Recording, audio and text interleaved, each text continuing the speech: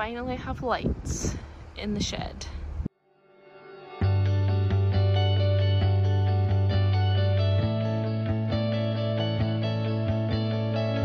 Calves are all out. It's now time to change this cattle shed into a lambing shed.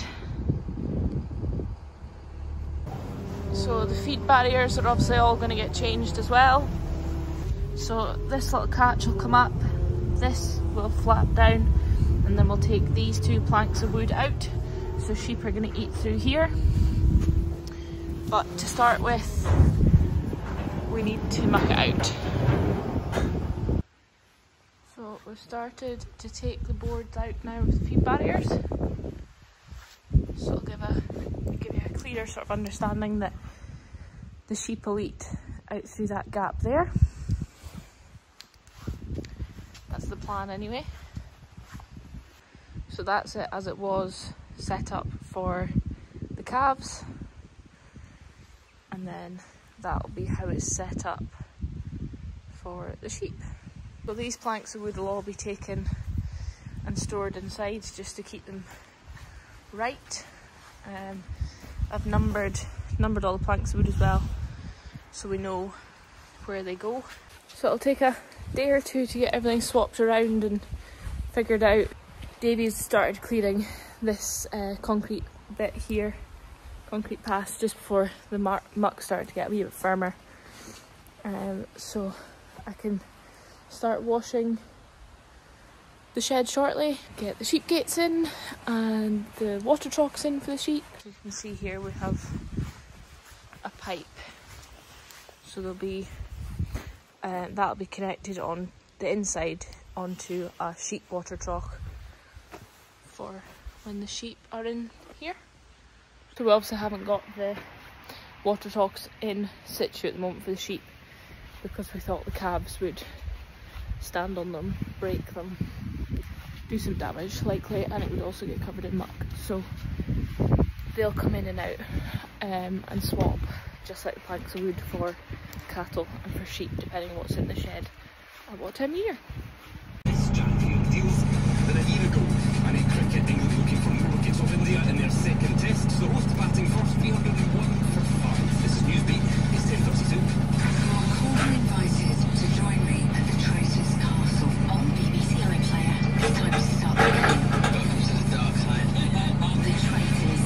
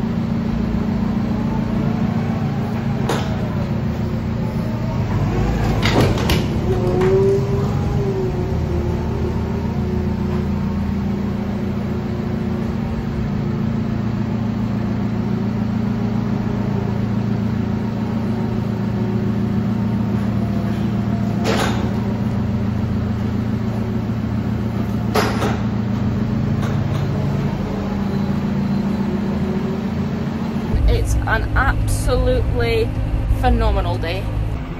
Blue skies, I mean it's very windy, but blue skies, the sun is shining, it is so mild, and it is starting to slightly dry the tops of the ground. So not only are we mucking out the lambing shed, I'm also carting home bales of straw, 2 at a time, because we haven't been able to get to this field. The ground has been and is ridiculously wet. Like I hate to say it, but we're making a mess on this grass park a wee bit just at the gateways. You'll see, can kind of see the dubs there. But we have to get the muck out. We have to put it somewhere, and we have to get these bales back because we're going to use them as well. So this is the first time we've been able to get this close. So carting out the muck is then getting left in the field there, and then I'm taking bales of straw back home with me. yeah, that's today's plan. It's such a lovely day. It feels like spring. Long may this weather continue. It just makes everything so much more enjoyable. It's funny how as farmers the weather is literally the thing that can make or break your mood for that day, honestly. It is all determined on what either falls or shines in that sky.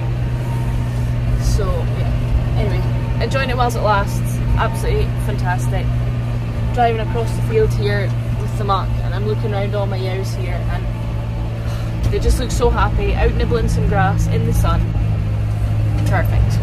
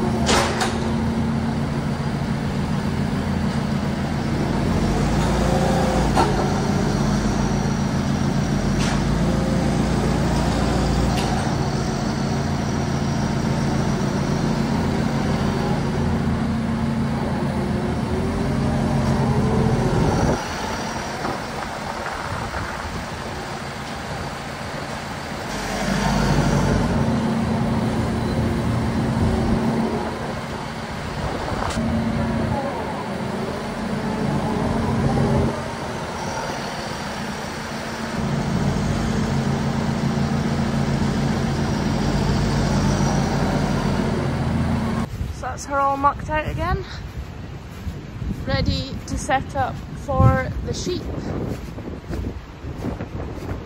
It's really quite emotional standing in here. Like, there's been a few things that have been finished off recently. We've got the lights in the shed, the cameras are all working, and now we've mucked it out. The calves are out, we've mucked it out, and we're going to start setting up for the sheep. And it's just wee things like this that I would, you know, take a picture and send it to mum and be like, that's, you know, that's this stage complete, we're ready for the next stage. Yeah, it's just little things like that that just catch you off guard, and it's tough. I think another thing that makes it so hard, obviously, like, it's still very raw, but everything's like still a first. And like, mum never got to see the shed complete. She never got to see the sheep in it. So it's gonna be really tough. Oh, it's just not fair. So we've had the shed mucked out probably about 15 minutes. And Davey already has the new sheep gates, and he's ready to set up for the sheep. Honestly, he's like a kid at Christmas, he's so excited. So this is one of the types of gates that we're going to be using. This is a Ritchie gate with an access gate. To explain it all once we've got it all set up. But then this is another type of gate we're using. These rounded ones, round edges, round bottoms, and again they'll get used for dividing the different sections for the sheep at lambing time, and then switching it around for after lambing. So this is going to become our handling setup in here with the Tapari. We've had some really interesting chats with Giles as well from Tapari. These gates will then get used along this concrete pass here.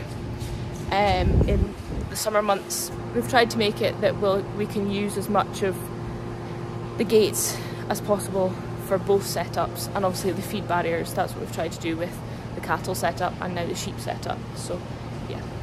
On a scale of 1 to 10, Davey, how excited are you about this? Oh, very excited. That excited he can't even stop walking.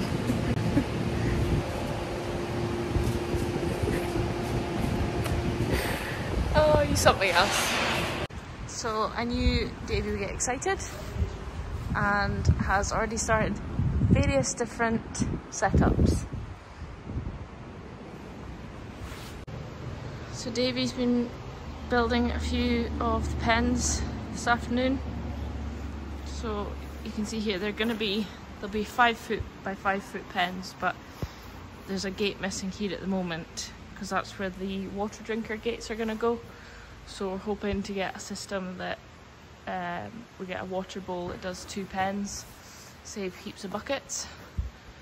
But yeah, it's really making the shed look long now. That's one row, there's another row of pens to go up.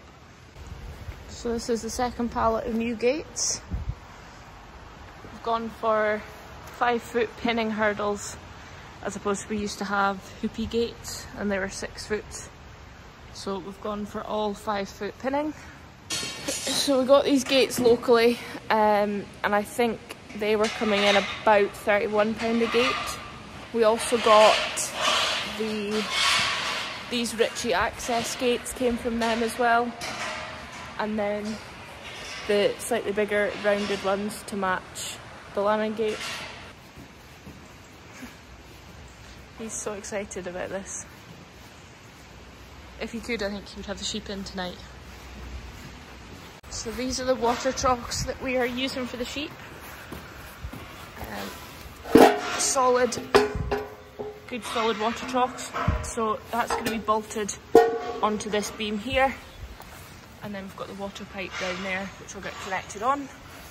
So in between every 2 bays, the sheep will have one of them. So that'll cover 2 bays all the way down the shed.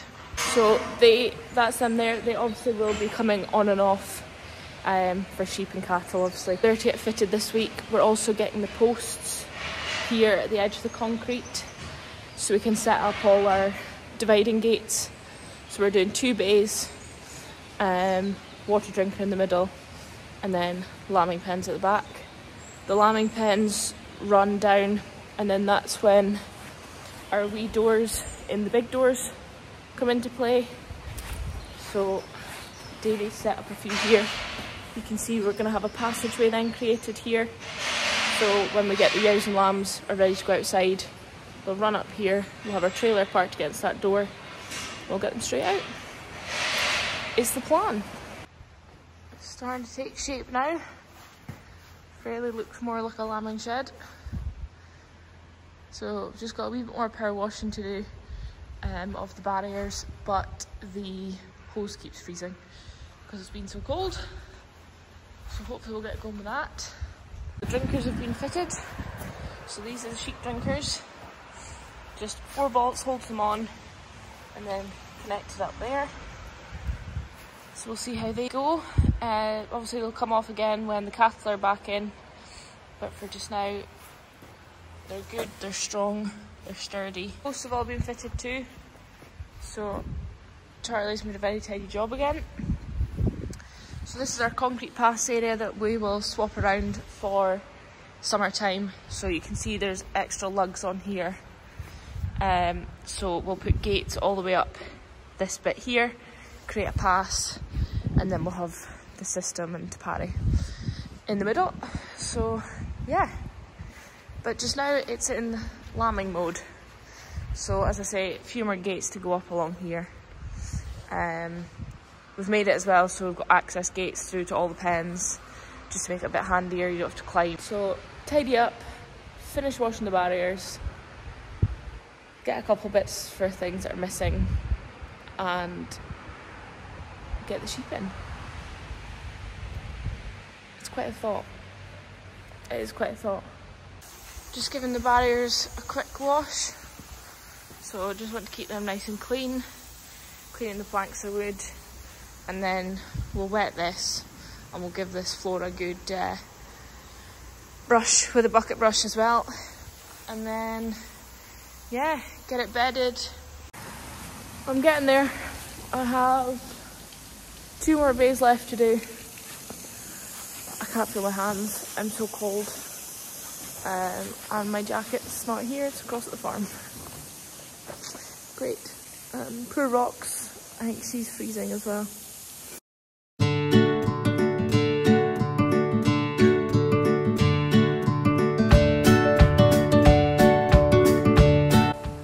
Dad came over with my jacket, so I'm warm again. And gloves.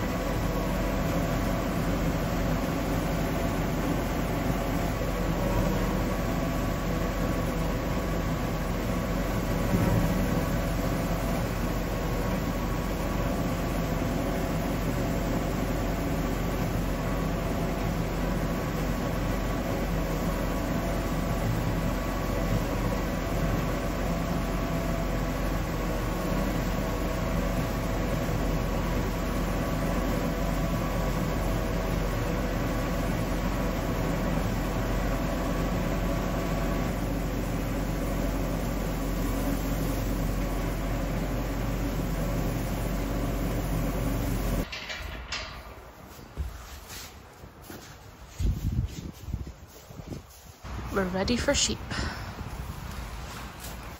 That is part one of the shed getting turned around for lambing time. So much going on, so much to change, but if you have any questions at all, please always feel free to pop them in the comments below. Thank you again for watching, and we'll see you for part two.